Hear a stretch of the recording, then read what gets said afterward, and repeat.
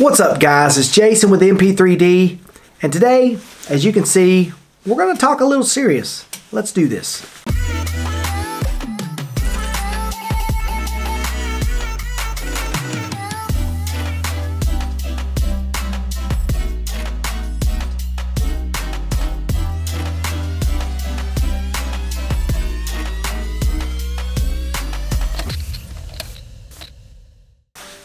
...2018 is quickly, and I mean quickly, coming to an end. It's almost Christmas time, and it's got me thinking about my channel, YouTube, numbers, and I guess the future of my channel. So, many of you, like myself, smaller channels, have not reached monetization this year. Some of you probably done amazingly well. I think I've done pretty well this year. However, I don't think I'm going to reach my goal for monetization.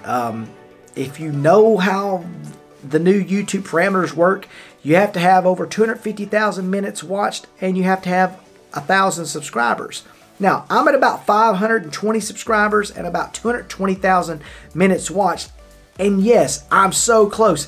And I'm so competitive that I'm so frustrated. I'm not frustrated with YouTube. I'm frustrated with just the fact that I'm so close. And then it's got me thinking, do those numbers reset? Does anybody know? I'm not talking about the subscriber count, but like, do your minutes watched reset, or do those just keep continuing? So if anybody knows that information, hey, put it in the comments down below. Then it's got me thinking about my channel in the future. Okay, I do a lot of photography, I do a lot of 3D printing, I do a lot of reviews and unboxings and things like that. And this got me thinking about the future of my channel and where I want it to go and how do I reach a larger audience. And probably a lot of you guys have the same questions I have as, you know, what are we doing wrong? What do we need to do better? Are we doing plenty and maybe we're just not promoting our channels enough?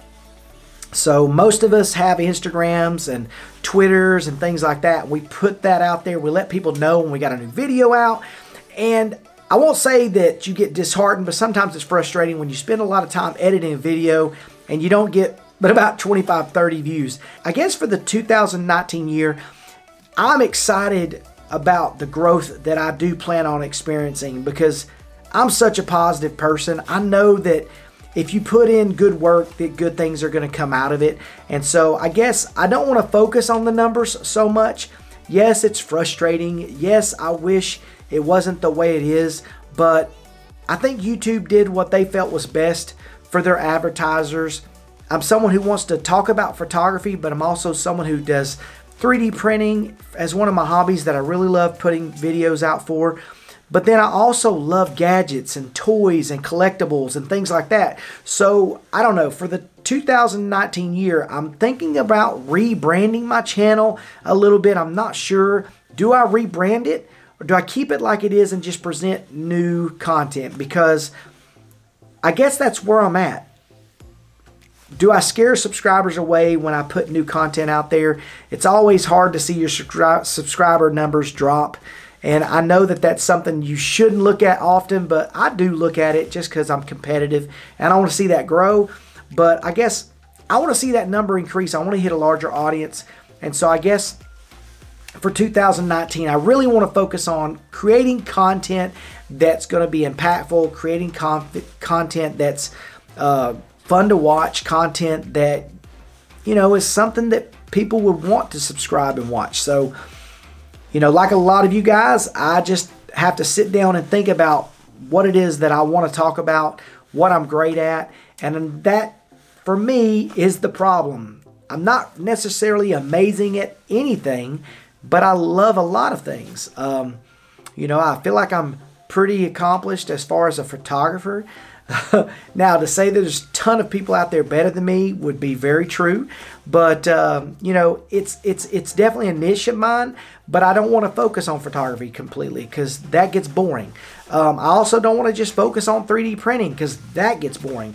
I want to do a lot of things. Toys and collectibles and gadgets and gear and outdoor equipment and outdoor things that I'm doing, whether it's cooking outdoors or camping.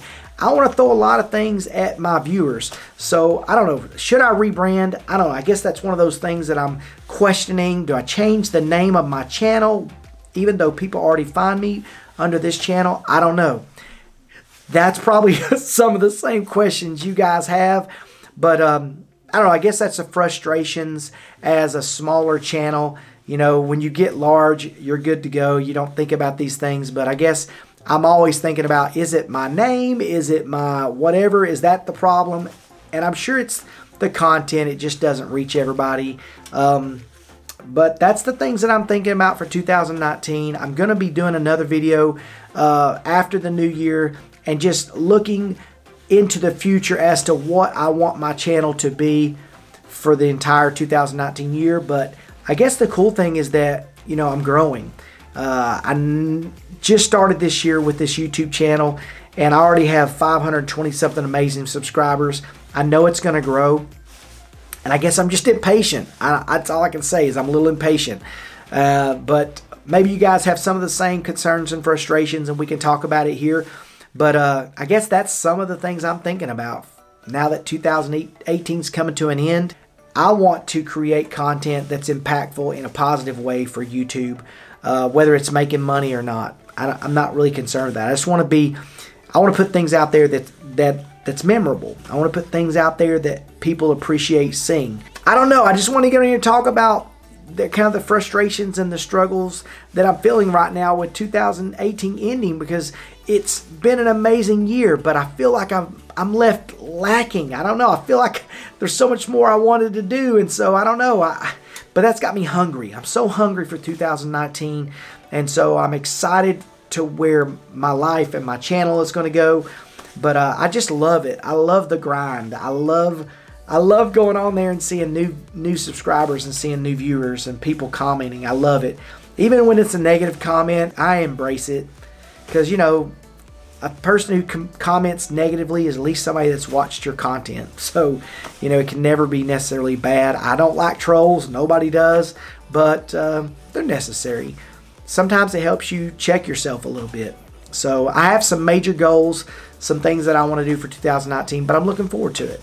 Hope you guys are looking forward to and planning for the 2019 year, things that you want to do with your channel, either differently or better. That's all I have to say tonight.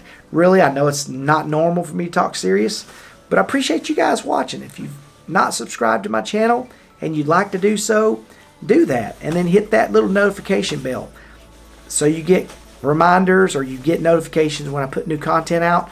But I hope you guys have a great Christmas, great holiday next couple of weeks. And just remember, we live in a world that has endless opportunities. You just have to reach out and try your best to achieve the best you can do. And don't worry about the rest. Anyway, have a great night, and we'll talk to you soon.